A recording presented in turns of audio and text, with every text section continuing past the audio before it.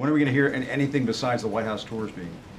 Well, I can tell you that there are a number of ways that the White House also has to deal with the consequences of sequester. The White House and the components of the White House are affected by the sequester in a way that's similar to other government agencies. I can tell you that we're making significant, that we're also faced with making some tough decisions when it comes to ongoing projects, when it comes to purchasing equipment and supplies. But we're also a pretty personnel-heavy agency, if you will.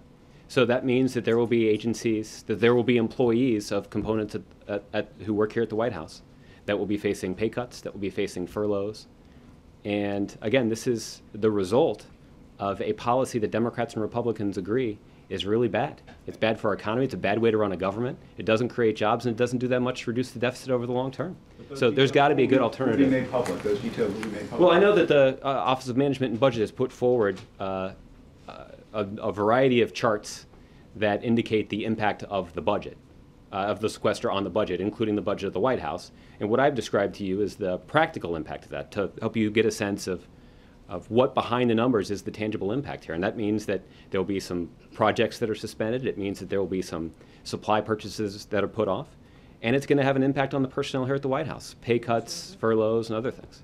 In the West Wing? So, I'm sorry? In the West Wing as well? In the West Wing as well. Everybody who works at the White House.